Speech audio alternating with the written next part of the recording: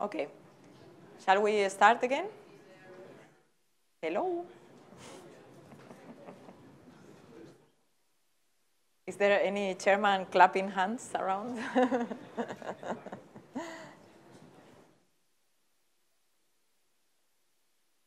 Okay, maybe several people have came to me a little bit, so with a, let's say, a question mark in their heads of what do I mean by non-Markovian, right? Because, and also one has to say that the literature is not super clear about that. And let me clarify this a little bit. So, so there are, in my opinion, three main concepts of non-Markovianity. One is, I would say, the traditional concept. When I was doing my PhD was already on non-Markovian open quantum systems. And by the way, everyone was asking me, why do you need that? So it was kind of,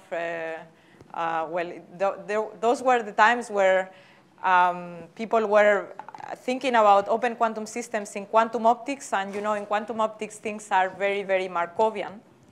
And at that time, by non-Markovian, we were referring to those systems or to those dynamics where you cannot actually properly use the Limland equation, right?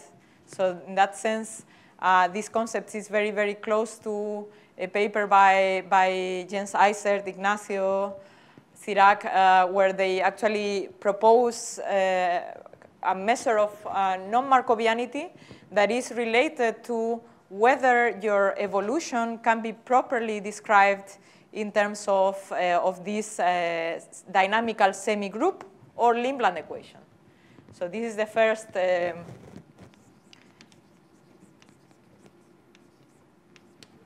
definition of non-Markovianity, or let me not call it definition, but the first thing that people were thinking about when classifying the systems between non-Markovian and Markovian.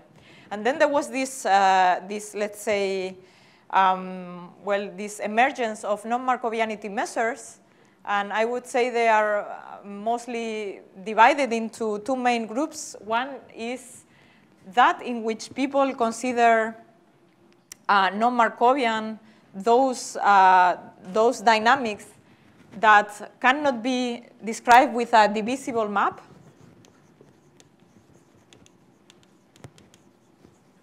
And this was first proposed by Rivas, Huelga, and Plenio. And this is, by the way, what I was explaining to you earlier, the fact that, I think it's pretty useful. Non-divisible, I remind you, is whether when a map is divisible, you can always decompose it into little pieces.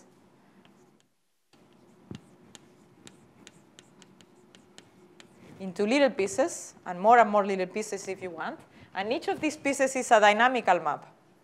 And why is this important is because if you have a quantum information protocol and you have this property, you can actually use these little pieces in between operations on your qubit. And it is important that, again, that these are well-defined dynamical maps, because otherwise these guys would be crazy. They would do crazy things to your reduced density matrix. It would transform your reduced density matrix into something that is not a well-defined reduced density matrix. This is why it is so important to have pieces that are well-defined dynamical maps that preserve the nice properties of the reduced density matrix when applied to it. And then there is this other measure which is based on the backflow of information. And this was proposed by Breuer, Leine, and Philo from Freiburg and Finland.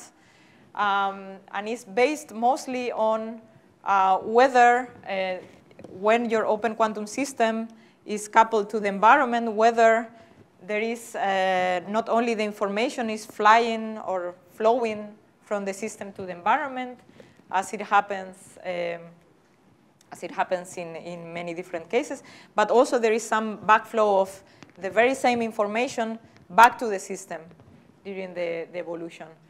Therefore, you see you have the same names for 3 different things. So, and people then try to see what is the relationship between these concepts and so on.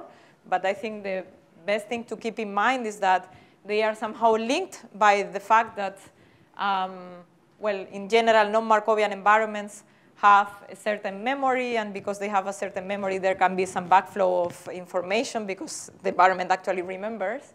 And in connection to this, the fact that you can divide into pieces the map, it means that somehow the environment is recovering pretty well from the interaction with the system.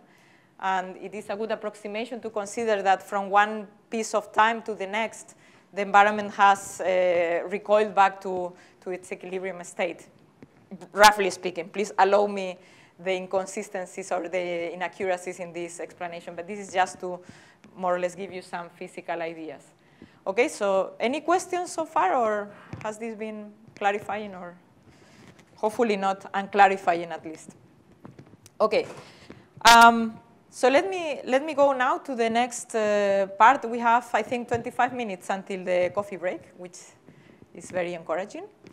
And well, we have seen that we have different types of environments, but many of them can be described as a set of independent harmonic oscillators that are kind of connected to the system in this kind of a star configuration. Well, questions so far here. I added some slides to well, trying to ask you questions. So what is the only thing we need to know so that we can properly describe our dynamics with a universal dynamical map? Well, it's actually that the initial condition is decorrelated, although there are examples in which you can also derive a sort of a map or a combination of maps for more complex initially correlated states. But also you need to think that the universe is quantum, no? This is the only assumption that we have so far to describe everything in terms of a dynamical map. The fact that it's written in terms of Krauss operators, and remember that these Krauss operators are related to the unitary evolution operator for both the system and the environment. So we need the environment to be quantum also. But okay, we all agree that quantum theory so far has worked pretty well. Why the harmonic environment model is so successful? Any ideas about that? Why Gaussian statistics are so nice? Well, this is related to the central limit theorem. So in a sense, when you have a complex system with many degrees of freedom and you go to the thermodynamic limit where you have many entities in your system, in this case in your environment, then the statistics tend to be Gaussian. And this is what lies below this harmonic, the success of the harmonic assumption. What I mean, you know, when you think about a quantum information protocol, and people are applying maps and maps and maps in between unitaries on the qubit, the assumption that is below that is that somehow we can describe this environment in terms of a dynamical semigroup. This is something that we just saw before. And well, just to catch up with you, well, when we have a closed system, this can be written in terms of a pure state, but here we need to deal with the reduced density matrix. This was meant to be a catch-up slide in between 2 blocks of the talk. By the way, just to mention here, before I was saying, look, if you have an environment, and this is the total Hamiltonian, for some reason the laser is I think it's disappearing. Well, you can solve the full dynamics of the system and the environment with the total Schrödinger equation, but just to let you know that it could also be the case that your environment and your system are described or have to be described not with the pure state psi of t, but with a reduced, not a reduced, but with a density matrix, because it could be a mixed state. Well, why? Because you could initially start from your universe being composed of still the open system and the environment, but the initial state that we would be considering, this is the total density matrix, being a mixed state that is still a decorrelated state between the system and the environment. And this is, by the way, the situation we were considering before, that the environment is in a thermal state. It's actually exponential of minus beta, h, did I call this E? Sometimes I say E or B, divided by the partition function. Okay? Yes? Yes. Yes, so far, yes. Indeed, there are many works in which people have considered more general initial conditions. This only makes things more complicated.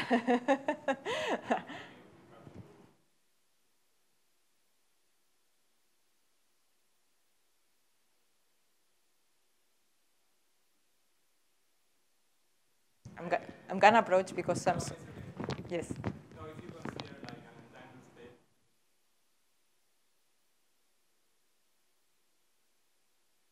If you consider an initial entangled state between the environment and the system, things, I mean, you would have more complicated equations. So, well, you can still extract the reduced dynamics of the open system, but you would not, for instance, be able to describe everything in terms of a single dynamical map, for instance. Yes. Okay, but so far the situation I've been considering is kind of the quantum thermodynamical situation where you have an open system that is coupled to a reservoir, and this reservoir is in an equilibrium state, a thermal equilibrium state, for instance. And the only thing I'm saying here in this slide is, look, when you think about the total evolution, and you start from an initial state which is not a pure state, but a mixed state, you have to consider this von Neumann equation, okay, with the total Hamiltonian here. This is just what I was saying. Okay, and we have seen that we have this general form of the Hamiltonian in which the environment is Gaussian, has Gaussian statistics. And the point is, again, that we want to be able to solve the dynamics of the open system in its reduced Hilbert space, and we want to simply use as the statistical properties of the environment these correlation functions, in particular this second order moment for the Gaussian environments. And now, okay, what do we do? How can we have access to the dynamical equations of the open system? Remember at the beginning I was telling you, well, in most of the cases, what you need is to make some sort of assumption that actually has to do with considering these coupling strengths between the system and the environment to be weak. And what does it mean weak is what I will explain now in a minute. So remember, we have two different time scales that are relevant in our problem. So we have an environment relaxation time, which is the decay time of the correlation function, which is, roughly speaking, the time that the environment takes to bounce back to its equilibrium state, to its give state. And then, as you will see later on, now it's hard to, to justify this without actually having seen the dynamical equations of the open system, but you have to believe me that the evolution or relaxation time of your open system is related to the inverse of the integral of the correlation function, which is kind of funny because this means that somehow the correlation function is going to be key to determine the two main time scales of the problem, namely the relaxation time scale of the environment and the relaxation time scale of the system. And by the way, I'm going to define a weak coupling parameter, which is G. I'm sorry that the laser is not really helpful, that is related to, well, to the relaxation time of the system. This is what we call the weak coupling parameter, in which we will make perturbative expansions of our equations, and therefore we will be able to have well-defined master equations for the reduced density operator of the system. And as you may imagine, there are three different regimes. We are going to be focusing on the weak coupling and Markov limit. These two regimes correspond to cases in which there is a large separation of evolution time scales, in which we can basically assume that the environment is recovering very, very fast in the weak coupling case, or almost instantaneously in the Markov limit from the interaction with the system. And later on, you will see how awful things become when you, well, at least you will get some ideas of how things become when you are in the strong coupling regime. Yeah?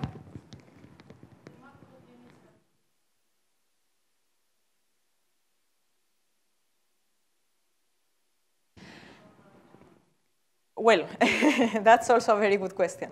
Tricky one. I would say, in the Markov limit, well, let me start with the weak coupling, okay?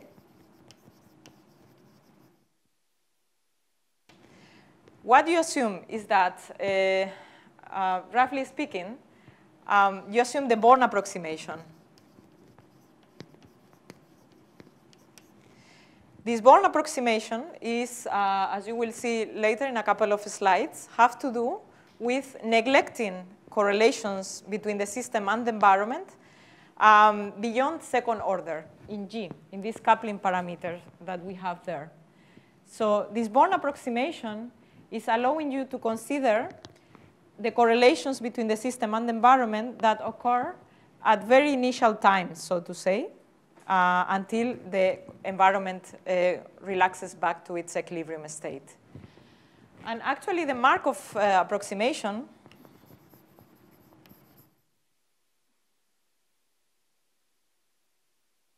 is assuming even more. It's assuming that during the evolution, the total density matrix can more or less be approximated.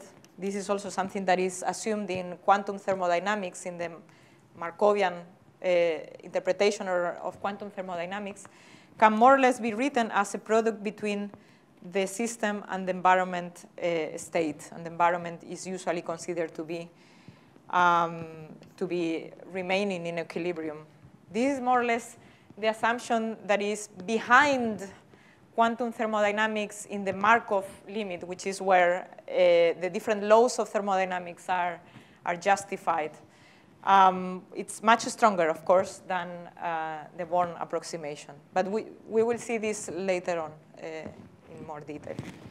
OK, so let me go a little bit to explain this. This is a little bit of a stupid slide with so that you visualize the open system is a turtle and the environment is a bunny. And well, the nice thing about these approximations is that the dynamical map is reachable. You can really reach the master equation and the dynamical map. And actually, in the Markov limit, in the limit where you have a Markov approximation, and actually another one that is called the secular approximation that we will discuss. We will not discuss in detail, but it's related to total energy conservation of the full system and the environment. The map will become a dynamical semigroup. And then now we connect a little bit with this concept of noise, right? Because, well, so far we have been talking about master equations, the evolution of the reduced density matrix of the system. But just to let you know, we will also check a little bit this other way of expressing the reduced density matrix. Actually, this is called unraveling. So this was a terminology that was coined by Carmichael in the 90s. You can also consider the reduced density matrix to be written or unraveled in terms of projections over stochastic wave vectors. So this J stands for each of the stochastic trajectories in which you may unravel your reduced density matrix, and which in the Markov limit can be made to correspond to the trajectories that you obtain in each experimental run, only in the Markov limit. We will discuss a little bit also today. So you see there are two different ways to access the open system dynamics, in particular the reduced density matrix. One is through computing the reduced density matrix, which, by the way, just for those of you that are not so familiar, this allows you to calculate the quantum mean value of any operator of the system, A, just because this is written as a total trace over the environment and the system of the total density matrix times A, but this is equal to a trace over the system of a trace over the environment, because A is a system operator, of rho T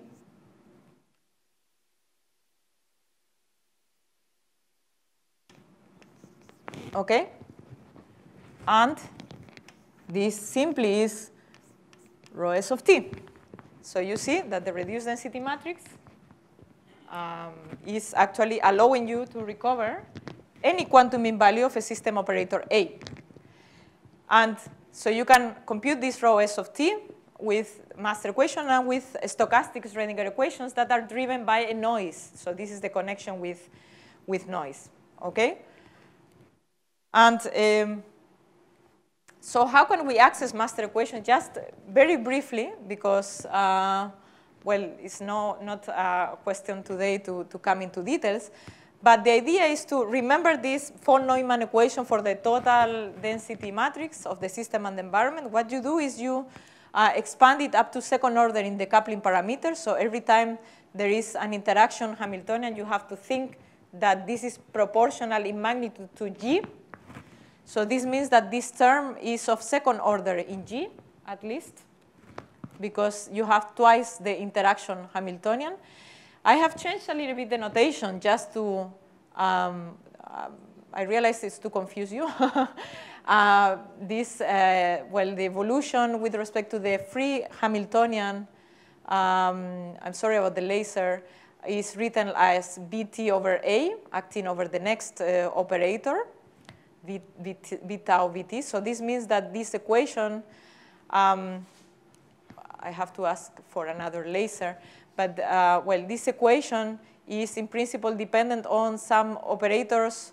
So the interaction Hamiltonian evolved in time with respect to the free part of the Hamiltonian, the Hs plus He. But here you have the total density operator, right? And by the way, what we are going to consider is the case where you have an interaction Hamiltonian which describes the different particles J coupled to the field. Like, for instance, when you have a photosynthetic complex of antenna molecules, J stands for each antenna molecule. And what you have is that, well, for instance, this is for the Fena-Matthew-Olson complex of antenna molecules found in purple bacteria. These guys are actually receiving light from the sun, and they are transporting this light into a reaction center, which should be somewhere here, and within the complex. And this transport process is occurring in the presence of a phononic environment. So this is the interaction Hamiltonian between the antenna molecules and the phononic environment, where the phononic coupling operator is B, right? The environment coupling operator. And this is where the Born approximation is coming into play, as we were mentioning before. So as you can see, it's coming into play by replacing this total density matrix that corresponds to both the system and the environment by the correlated version of it. So it's a soft version of this assumption, where you assume that every time you are having such a decomposition, and it's softer version because somehow you are making such a replacement in a term that is already of second order within an evolution equation.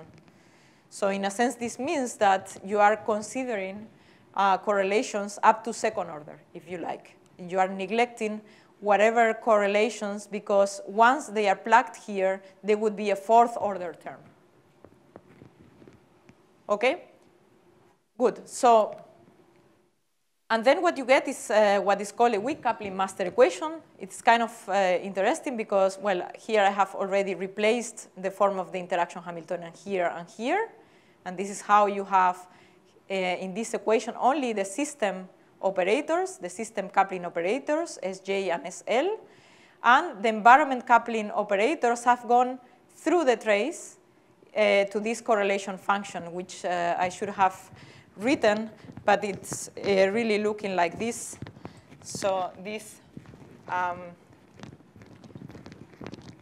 Clj of t is a trace over the environment of the initial state of the environment times BL T Bj0, where this guy is the exponential of minus I H E T BL. I think this should be plus. Right? So this is a correlation function that, well, it's a second order moment, if you like, or a fluctuation of the environment coupling operators corresponding to the particle L and the particle J. So it's a kind of very, very nice object because it connects different particles. It connects different antenna molecules through the field. So even if they were not connected through this coupling, through the Hoping process, they would be connected by the phononic field through the fact that you have these correlation functions, well, that depend on different, that connects different particles. And as you can see, thanks to having considered the Born approximation, which is kind of equivalent to a second order perturbative expansion, we have obtained a master equation in the reduced Hilbert space of the system. So this equation is only living in the Hilbert space of the open quantum system because it only depends on reduced density matrix and operators of the open quantum system. And all the information of the environment, as I was announcing earlier, is encoded in this correlation function, which is a second order moment or a fluctuation of the environment coupling operators connecting between different particles. And it's probably, I think, a good moment to stop for the coffee break. I'm correct? It's now at 11? Yes? OK, so well, is there any question? We have 3 minutes for a question. It's probably more important to get a coffee, no? OK, so we will resume in half an hour, I think. Thank you.